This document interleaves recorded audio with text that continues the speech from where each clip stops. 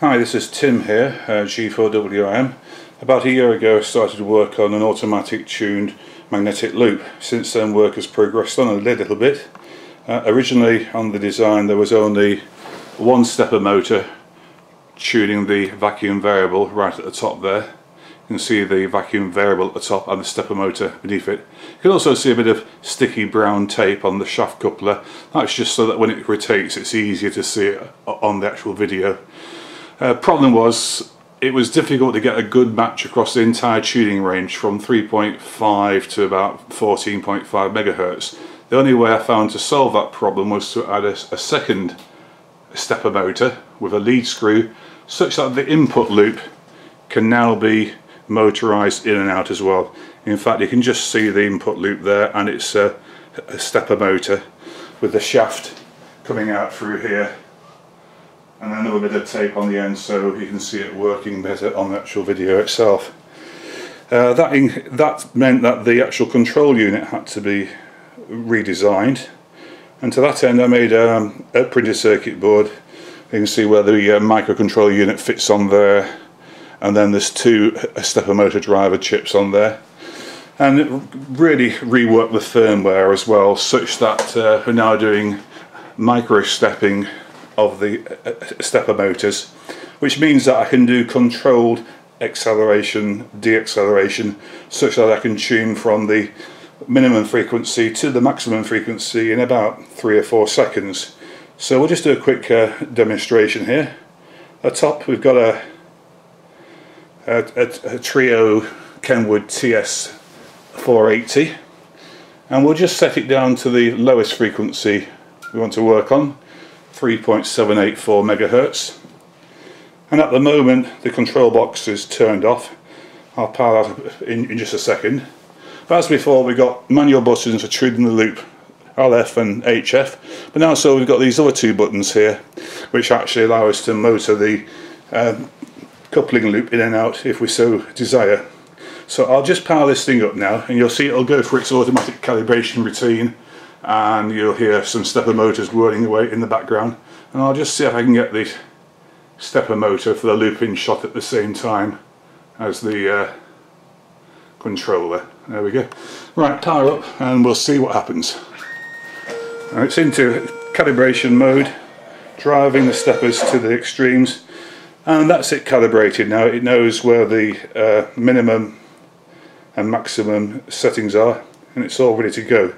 All I have to do now is press the button on the front panel here to put it into automatic mode, like that, and it says auto tune is now on.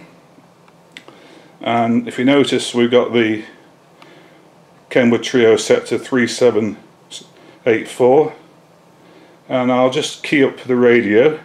It's producing about 5 watts output, and what will happen is the control box will measure the frequency to within about 8 kilohertz accuracy. That's all it needs to do. It will drive the stepper motors to the appropriate points and then hunt around and eventually find the best tuning point. So I'll just do it the first time with the camera right on the display, and then I'll do it again with the camera looking at the loops in a minute. So here goes. Oh, there's 1 or 2 debug messages which come up on the screen just for information purposes, but you'll get the idea of how quickly it tunes. So here we go, transmit. It's found the frequency, it's worked out what the target point should be, 808 and 1405. It's moving the loop to 1405, it's moving the vacuum variable to 808. Now it's doing a search, course 8, position, it's put the VVC on the loop at 760 and the fine at 6, and it's achieved a VSWR of 1.11, and now it drops back into normal power meter though. So that happened all pretty quickly. Now let's just go to the other extreme. Now that's the sort of lowest frequency we would normally operate on. Let's now put this radio on 20 meters. Let's put it in the middle of the band somewhere, doesn't really matter where.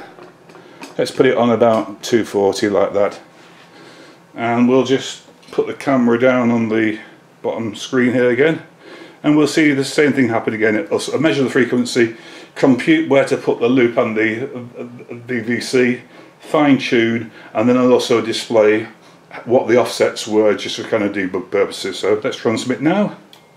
There we go, 14232, 8 kilohertz from what we measured. Those are the targets. 1883 12304. It goes hunting. See, course 19 position and fine 8, and the loop at position 12544, and achieved VSWR of 1.21. So that was how long it took to shift it from the bottom end of the band to the top end of the band. We'll just do that again. We'll make it tune down to 80 meter band again, and we'll just look at what the loop does. So I'll just change this band setting on the Kenwood to 3.78 megahertz, and if you watch the loop now, you'll see it adjust itself to where it needs to be for like best match. Transmitting, it's measured the frequency, displaying what it's going to do. There goes the loop, being moved out to position. Moves the loop first, it does this sort of VVC, and then it just tweaks the loop a little bit just to make sure it's got it right. It's decided that it wants to be there, and it's done. And again, we've achieved a VSWR of 1.11, thereabouts, 1.1. Alrighty, so that's pretty good. I'll just drop the carrier there. And now we'll do the same thing again, but we'll be looking at the vacuum variable at the top here, which has got a bit of sticky tape around it so you can see the shaft rotating. And if you listen very hard, you'll actually hear the pitch of the stepper motor change as it does its acceleration and deacceleration. So I won't talk, I'll just let it spin. Transmit now. Measured.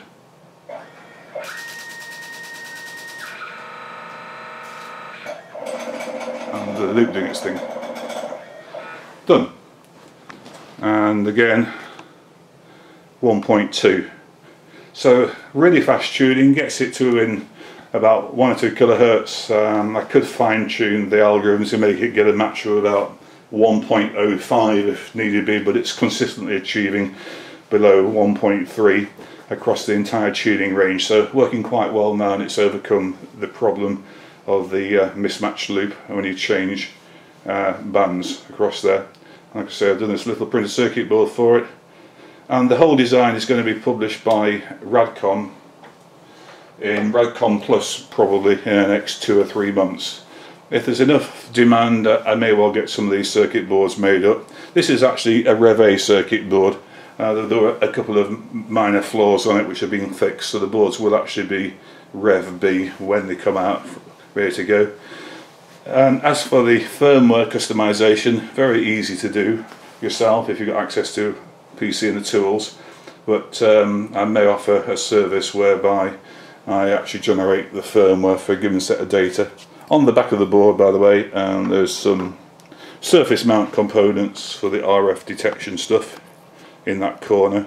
Not too hard to put down, and again I may offer a service whereby the surface mount components are actually installed, ready to go. Okay, that's about it. That's the update. Hope you found it interesting. Look out for the piece over in RadCom before too long. Bye for now.